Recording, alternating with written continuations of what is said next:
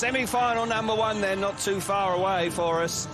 And a terrific looking lineup with the top three in the world going head-to-head here. They can't all make it. Well, Kelvin, before we see the lineup, who are you going with? Who's going through here? I'm going to go with the two riders on the inside. I fancy that Doyle and Smarslick will make it through to the final tonight. That's my pick.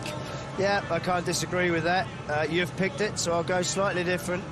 And I will say that Smarslick, and since you've gone with Jason Doyle, I'll have to go with Janowski from gate 4. Yeah, there we go then. Right, the lineup then for the first semi-final. Smarslick on the inside in red. Jason Doyle out of gate number 2 in blue. Jack Holder out of gate 3 in white, and Matt Janowski off the outside in the yellow helmet colour. Tense times now. He returned to form for Janowski. This is much more like it from him. Can he make his first final of the year? Would dearly love to.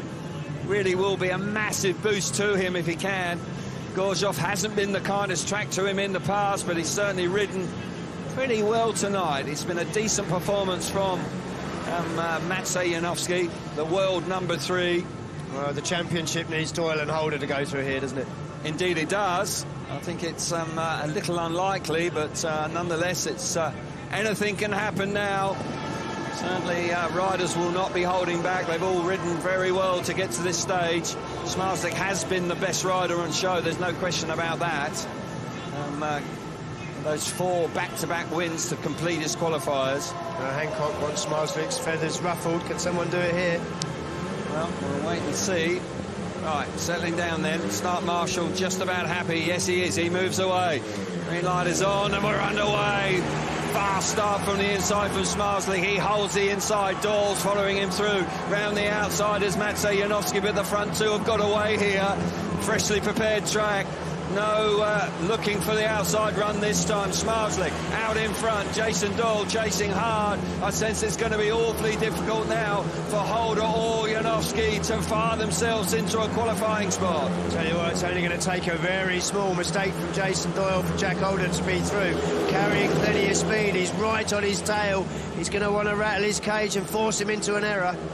He's trying awfully hard now. Holder for looking for a way through on the inside. Has to put the brakes on there with Doyle slamming the door shut. Smarslick's comfortable. A lap to go for the world champion. He's looking set for another final here this evening. Doyle hanging on. Doyle hanging on because Jack Holder's coming on strong. Holder with one last blast round the outside. We're looking at Smarslick. Oh, Holder's made a comeback. And there's a hole there. Doyle hangs on. Doyle's through. Another final for Doyle. He's been very consistent at making finals this year. Hasn't had the best of fortune in them. And came second, of course, just 2 weeks ago in Tetero, where that man won. But for Jack Holder, that's a blow. That's a blow for his championship. And with Bartosz Smarslick through, he's in the driving seat once again. Bartosz Smarslick, faultless out in front. Comfortably through to the final. Jason Doyle hanging on in the end, just keeping Jack Holder back in third and Janowski missing out.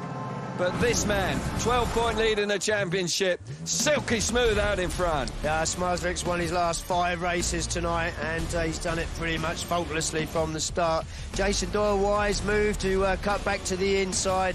I think he was probably under strict orders from his team there in the pits to get himself in a second place and just protect the inside curb. Just moved off it just a fraction and almost gave Holder there a chance to get up the inside. He gave it absolutely everything for all 4 laps, Jack Holder, and got so close. Even in the run into the line here, there's just half a bike, less than half a bike in it. Yeah, tight for second place, but that man comfortable out in front.